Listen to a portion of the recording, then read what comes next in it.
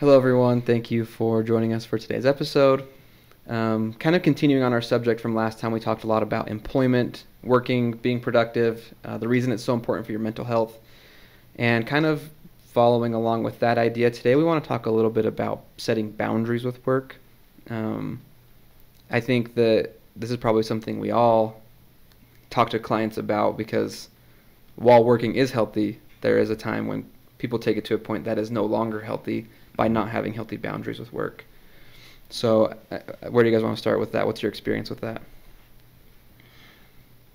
I should preface by the fact I don't have all the answers. I just have all the opinions, right? It's just very interesting because I'm in a career field where the narrative oftentimes is you do you and take care of yourself, and mental health days are a thing. And I was raised by a family that tends to be very blue collar, works in retail. Holidays and weekends were the busiest time. And so I kind of have that mentality coupled with the touchy-feely of therapy. And so it's kind of interesting to blend. So I have opinions, but I don't know if they're like, that's why I need you guys to like, yeah, I need you guys to like check me on this, right? Maybe we could look at, to begin with, why we maybe should have some boundaries with work, right? So what happens when you have, like we just spent all of this time talking about why employment is a great thing for you and for your mental health, but if you don't have appropriate boundaries with work, what does that look like? I feel like it's funny you say that about like what we talk about in therapy, because when I work with other therapists or social workers as clients, they're almost always burnt out because they don't have good boundaries with work.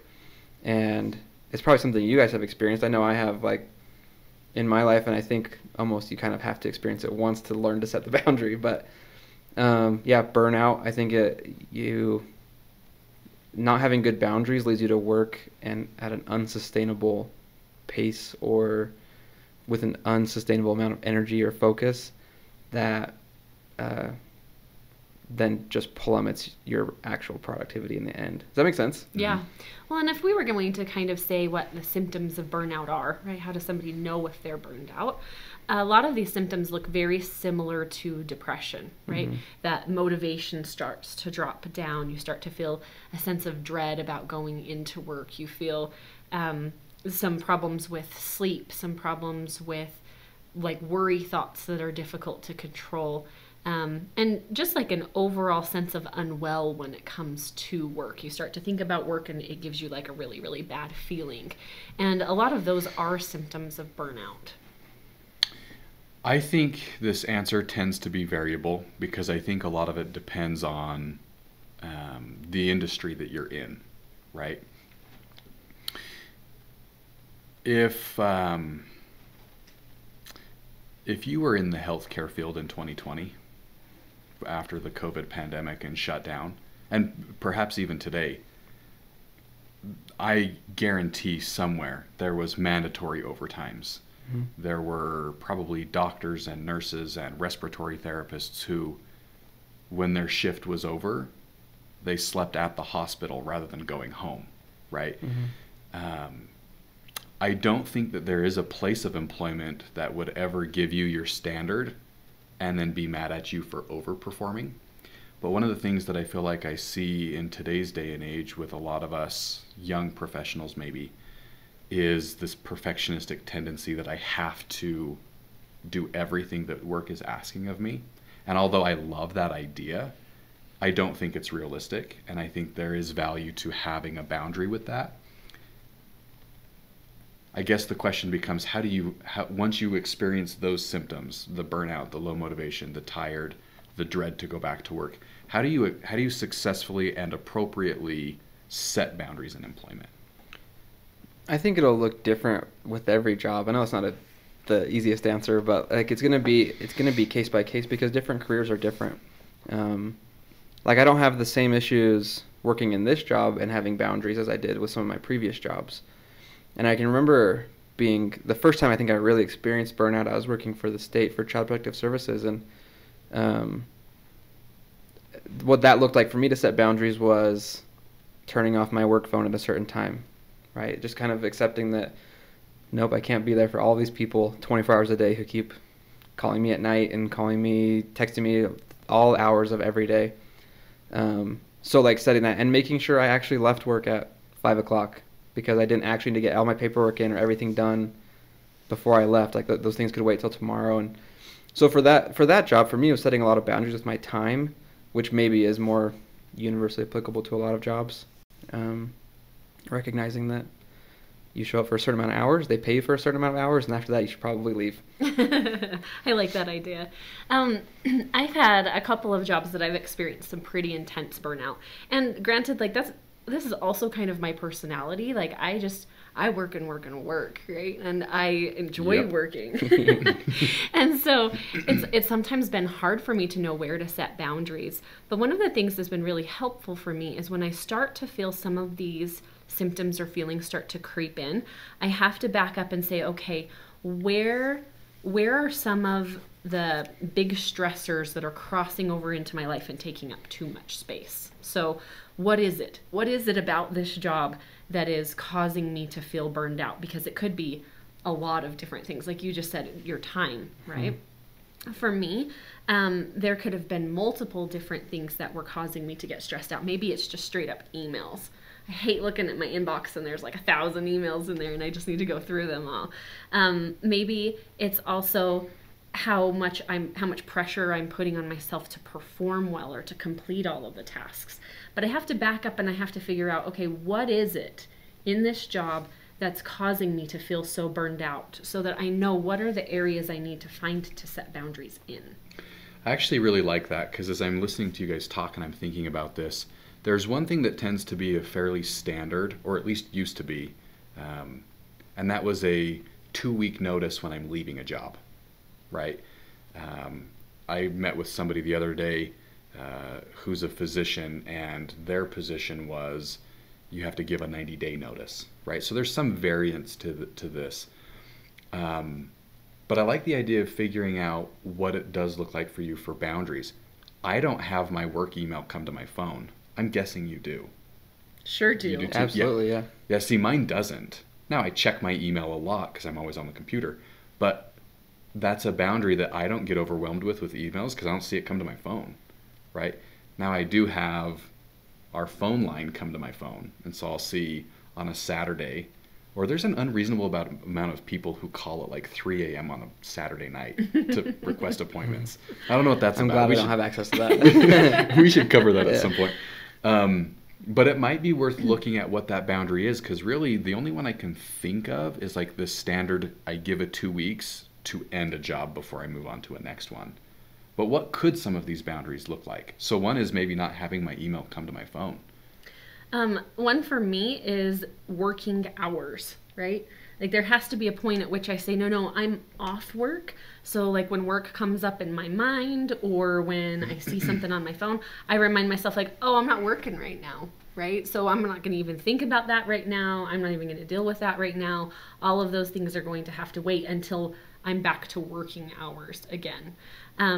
And like this has been a hard thing for me to figure out and hold for myself at times, but I notice that my burnout really decreases if I'm able to set like these are the hours that I work. I don't work outside of those. Any thoughts from you? That's a good one. I think when I talk to people about a lot is like, I know you mentioned in the previous episode, or in the last episode actually, we talked about like people have a lot of opportunity to make more money if they leave their job a lot of the time rather than stay at one place. And I have some clients recently I've talked to who have been trying to change jobs or have changed jobs where there's been like a lot of, I can't leave because I owe these people something. And so maybe it's like a little bit more of a loose boundary than what Shara was talking about, but like acknowledging what the agreement of work is, right? That you sign on to work this many hours for this much money, and past that, like you're even, right? You don't owe them more of your life or more of anything because you have, even if they've been treated really well or whatever, right? You've worked the hours, they've given you the money, and it's okay to seek new things or to be done when those hours are over. I know I already kind of mentioned that, but Does that make sense? This is such a good one, and this is one that I talk to people about a lot. And this is actually one I really struggled with when I was leaving community mental health, right? I had been there through my internship. I had been there through a whole bunch of training opportunities and the first couple of years of my career. And I felt very, very guilty about the idea of setting limits, setting boundaries, leaving the job, all of these things, because I felt like I owed them something. They'd been good to you. They'd been good to me. And honestly, like, I enjoyed working there and I really cared about my clients. So it's not that those things were not present, but I started to feel this sense of guilt. Like I owe them something. I owe them this X amount of productivity. I owe them being this kind of an employee because they've been good to me. So now I'm indebted to them. But if you think of, like, I like the way that you just phrased that. Like, no, look at what exactly the employment agreement is.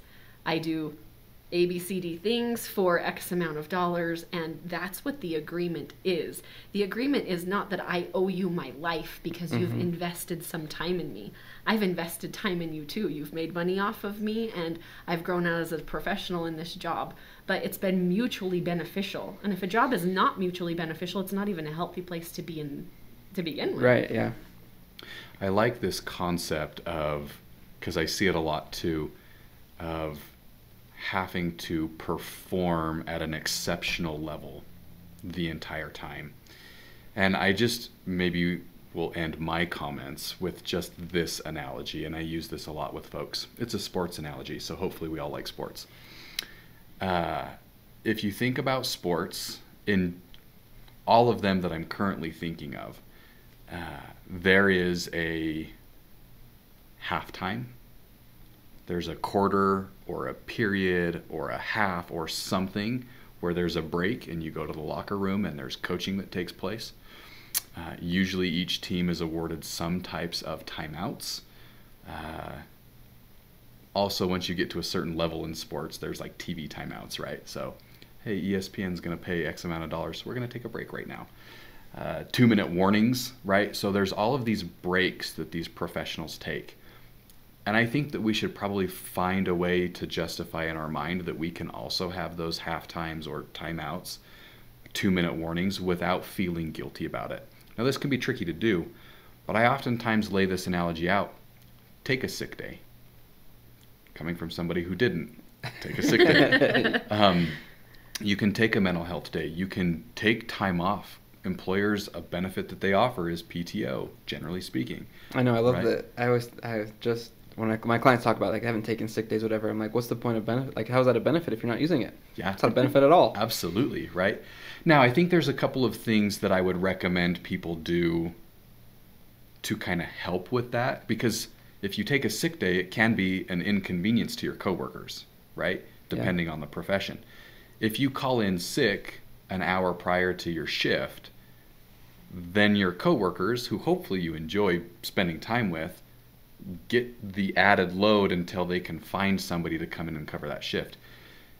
So if we can plan these kinds of things, if we can plan PTO, if you're starting to feel sick on a Wednesday night and you have a shift on Thursday, maybe you let your boss know or you give a heads up. If you can find a way to try and ease the load of others, while also recognizing that's not always the case, take the time out. Go to halftime. Take a day off. I think that's so important for your mental health, but I think we have this expectation where we have to perform at an exceptionally high level all of the time, and it's not realistic. Yeah. I think of, like, when I'm on LinkedIn, like, there's so many people I know, and, like, everyone's posting all the time about, like, the grind and, like, all the stuff they're doing, and I think we give ourselves a little bit of unreasonable expectation, kind of going with what you're saying. Like, it's okay to take a sick day.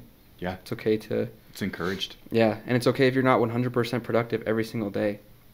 I remember I had a conversation with another therapist here, because I wasn't feeling good and she wasn't feeling good, and we kind of came to this mutual conclusion, like, I can't be the best version of me all of the time here. That's just not fair to myself. I'll always be disappointed. If all I have to give today is 70%, then I will give 70%, and that's enough. Can I also throw in really quickly, this is important to know, your boss will probably never come to you and say, hey, take a sick day. Your boss won't do that, most likely. So you're going to have to do it for yourself. Yeah. Right? Yeah, I think a lot of these things are things that we have to look at and just set boundaries with ourselves even more than That's a good point, with yeah. other things around us, right? It's us that needs to set and hold some of these limits. I even think as we're talking about some of this idea of like energy expenditure, right? Giving yourself a half time, giving yourself a day off. I think it's reasonable to expect every day there are going to be certain hours where you are more productive and more capable of being productive than other hours. So that you sort of structure your day so that you are completing some of those tasks during your more productive hours, and you allow yourself to have a portion of the day where you are doing easier tasks or maybe expecting a little less as far as output from yourself. Yeah. Oh, go ahead. I was just going to say, I want lunch to be my most productive hour. I know, I was thinking yesterday, our internet was out like all day yesterday. And That was annoying, wasn't it? because I'm already bad enough at getting my notes done on time, so that was just an extra. I guess I can't. But I had a couple of clients cancel, so I had a gap, and I laid on my couch for 20 minutes and watched a YouTube video and didn't feel bad one bit. Yeah. Good for you. Whereas maybe I would have before, but I'm practicing. That's right. Well, thanks everybody for joining us for today's video. Hopefully something that we talked about was helpful for you. Like always, if you enjoyed it, please like, subscribe, and comment. We'd love to talk to you, and we'll see you on the next one. Thanks. Thank you.